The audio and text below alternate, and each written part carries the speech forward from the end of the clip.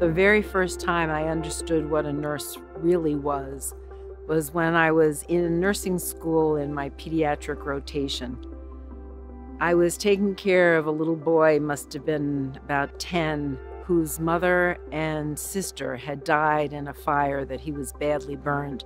His father was working, so his father wasn't there. The fire had been set by an older woman in her 80s who lived in an apartment down the hall, and he was in isolation because he had all these bad burns, and I think partly to keep him company, they assigned me to him. Very shortly after I got there, he said to me, "Do you believe in God?" And I said, "Yes." And he said, "I don't know if I do. How could God kill my mother and kill my sister, and that little old lady is still alive?" And I didn't know the answer to that. I still don't know the answer to that.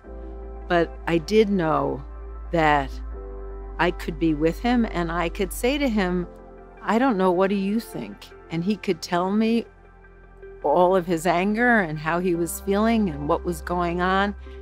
And just the being with, just the being there, just the not being afraid, not walking away, letting people share the things that are the most difficult or joyous or whatever it is, the being with is one of the greatest gifts that nurses have.